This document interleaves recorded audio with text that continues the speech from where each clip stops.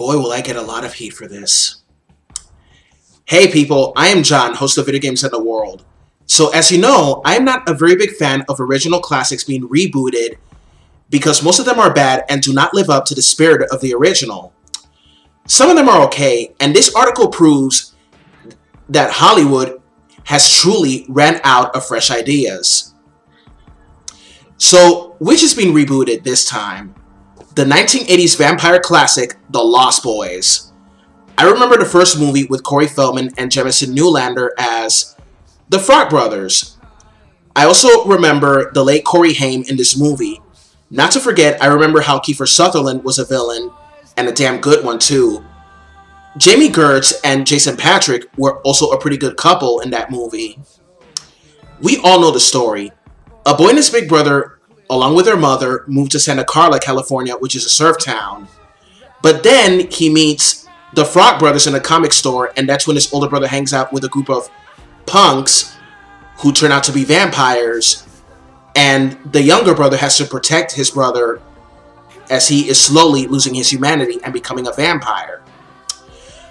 The movie became a cult classic and spawned 2 sequels in 2008 and 2011 respectively. Now, here's the latest news. The CW, which is known for shows such as Arrow, Legends of Tomorrow, Supergirl, The Flash, Black Lightning, the upcoming Batwoman show, the Charmed reboot, and Jane the Virgin will air a TV reboot of The Lost Boys. Oh boy, there's going to be a riot since I'm about to say this, folks. The reboot is from Rob Thomas and Heather Mitchell. While there isn't much else known regarding plot or story details, there was recently a big scoop from Collider's podcast, The Witching Hour. The series hosts Halle and Perry revealed via Jeff Snyder that the Frog Brothers would be rewritten into the Frog Sisters. Nevertheless, the series doesn't seem to share any sense of continuity with The Lost Boys. So am I going to see the show? No, I'm not going to see it. Why? Is it because of the gender bending? No. If you're going to make a Lost Boys TV series, then at least it should take place after The Thirst. So that way, brand new characters can be introduced, win us over, and the Frog Brothers pass on the torch to a new generation of vampire hunters.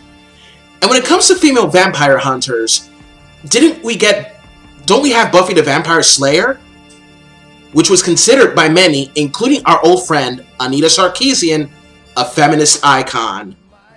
So now, the CW is pulling a Paul Feig on The Lost Boys. Oh boy. And speaking of Buffy, not too long ago, I remember hearing that a Buffy reboot is in the works by Joss Whedon and Monica Owusu-Breen, and that the character will be a black woman. That pissed off a lot of people, including our old friend Anita Sarkeesian and herself, in which, for the first time in my life, I agreed with her on that topic about Buffy. Since it's a different continuity, I am still not interested in watching the reboot, and most likely, knowing the current climate in this day and age, it will be full of politics and wokeness.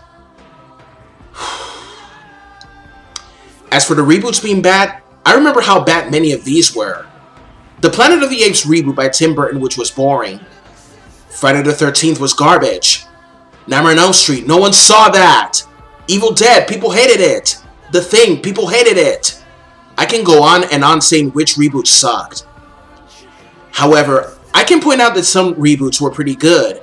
For example, the 2009 Star Trek movie, which reintroduces characters of the original show with a fresh and younger cast. Also, I love seeing how the original Spock passes the torch to the younger Spock of that alternate universe. The Force Awakens, somewhat a reboot, was pretty good, taking Star Wars fans on a brand new adventure with new characters, but never forgot about the old ones. However, Rey and Kylo Ren are rehashes of Jason and Jaina Solo of the expanded universe, now known as the Legends canon. Well, folks, if you want to see the reboot, I will not stop you, but don't try to force people to watch it, okay? So don't forget, people, comment, rate, share, and subscribe. This is John, host of Video Games in the World. Have a good one. Peace out.